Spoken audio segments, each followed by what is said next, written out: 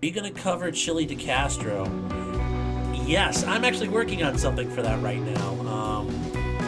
Yes, I will, especially because he's in Ohio, and I have a idea that he's very likely going to be incarcerated in the state of Ohio at some point coming up, whether it's locally in a jail or part of the Ohio Department of Rehabilitations and Corrections.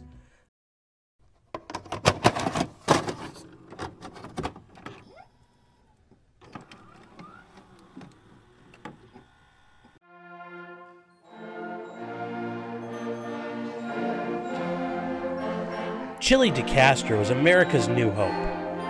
Software developer, TV executive, real estate tycoon, MMA fighter, auditor, GHB dealer, stalker, and most importantly, constitutional law scholar. But what is a constitutional law scholar? Basically, he's a sovereign citizen pseudo-lawyer. He thinks that by using Wikipedia, Google, and YouTube, he can run rings around the legal system and usher in his own version of what he views society should abide by, which is nonsense. I don't have any more education than anybody here. I have a education from Google and YouTube. I don't know anything more than anybody else. I just know what I learned online, and then I connected the dots of all those different things. And like many sovereign citizens, he's a scam artist, and he sells many weird things, such as a civil rights guide that actually doesn't help you defend your civil rights, various legal forms that are once again made by a non-lawyer who uses Wikipedia and Google, fundraising scams, and whatever the fuck this thing is supposed to be. I mean, really, it's crazy and it's weird. I don't get it. With that being said, Chille is a gold mine of stupidity and hilarity, and he uses his YouTube channel, Delete Laws, to showcase how smart he is.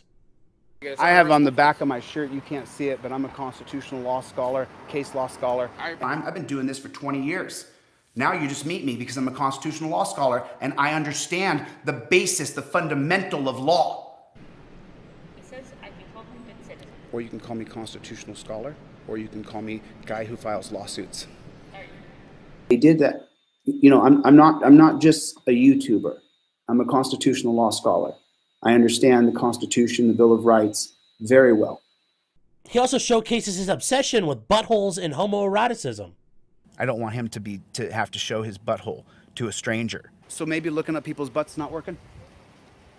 Maybe looking at people's butts isn't improving in life for anybody? Because I'm not going to let anybody look up my ass. It's not going to happen. It won't happen. Listen, hey, just so you know, I would be on top. You'll be on top? Yeah, you want to call me sweetie? Yeah, sweetie. I would hold you down and fuck you right in the ass. He wants to fuck me in the ass. I'm not bending over and showing some strange man my butthole. That's not going to happen. I'll never do it. And his dislike for the police. Oh, you the one who calls me telling me some cops are good? Is that you? No, they're not. They signed up to be Nazis, dude. Is that why we got the notification today that they were going to try to set me up? Only problem is, you dirty pigs, I don't break the law. I'm for the law.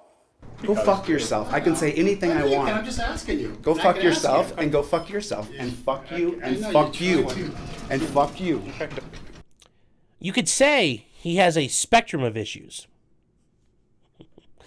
Yes, a spectrum.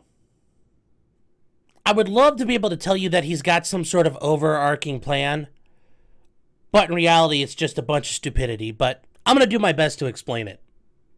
Chille views himself as a civil libertarian who waxes on and on about the social contract as though he had only spent 2 weeks in an intro to philosophy class. And so what happens is we say, okay, we're going to live under a social contract. Now, John Locke didn't just write natural law. He also wrote a social contract. The social contract that we all live under the rule of law. So did Jean-Jacques Rousseau. So did Kant. So there's just multiple people who wrote social contracts. Later, guess who will write a social contract? A guy named Karl Marx. You've heard of Marxism, socialism, right? And weirdly enough, one of his favorite philosophers is the French Enlightenment philosopher Jean-Jacques Rousseau. Now, this is going to create our social contract here, and it's not going to be based on Hobbes' social contract. It's going to be based on Rousseau's social contract. Federal republic that, by the way, Jean-Jacques Rousseau said no. Jean-Jacques Rousseau, whose social contract we're supposed to live under, he said no, no, no. He said keep it small, homogenous groups of people and sit around and talk about democracy. Now, this is a PSA for everybody. Don't be a fan of Rousseau. Sure, he may seem neat, and all the cool kids are quoting him as they're popping and locking and smoking in the bathroom. But his ideas lead to a state that controls all persons and property in order to support the general will. Today, we're going to talk about nerds. Not us, but the bad kind. It is this general will where the people decide as a majority how the state enacts policy. Eventually, if you follow Rousseau to its logical conclusion, you end up with the majority never being wrong, as the majority itself dictates how the state exercises its power. But yet, a democratic institution that controls all people and property. Sounds kind of communist, doesn't it? Well, maybe social democratic, whatever you want to call it, but yes, it's very collectivist and bound to fail. So that brings us to the point of what is Chile's ideal government? Well, if you guessed a techno-fascist hellscape, you got it right. For Chile, you need to understand that he wants no more police. Instead, he wants transparency. And transparency, you end up with officers who wear cameras on their heads. Imagine a world that the way you identified what authority was by what they were wearing on their head.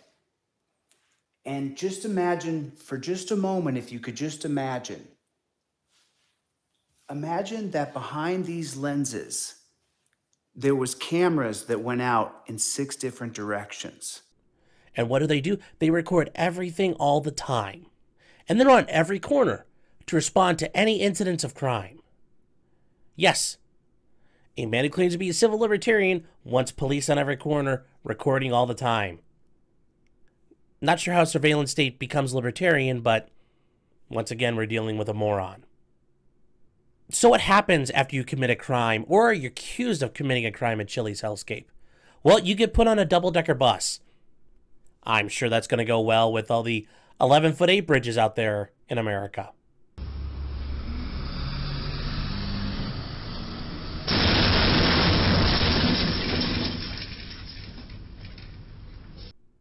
It's on this bus that you'll meet a judge, and then you'll be sent upstairs for re-education. Yes, once again, the civil libertarian. You're going to face a drumhead court-martial. And then you're going to be re-educated. And then you got classes going on up here for these guys who beat their wives. And then you got classes over here for people who did burglary. And you have classes, and then you got the punch room down here. I guess I really want to ask Chille, you know, that Fourth Amendment thing you were talking about on your big spaz map. And then the Fifth Amendment. And then, you know, the Sixth Amendment. Where did they all go? So at the end of the day, what is Chille Decastro really? He's a lol cow. It's somebody we could milk for entertainment and fun. Because he's clearly crazy. And I am thankful to the God above that none of this that he has planned is ever going to happen. I hope. So that's it for today, guys. You know, I know there's a lot of serious things going on, and we're going to get into more serious topics coming up, but Chille's been something that's been going on for a while, and it's very hilarious to watch him fail and screw up and act like a lunatic on a daily basis. And if you guys want me to cover him more, certainly let me know below, because I probably will, because this is just, you know, scratching the littlest of the surface of what is Chille Decastro. So guys, please like, share, subscribe, and remember, until next time, just because you did it doesn't mean you're guilty.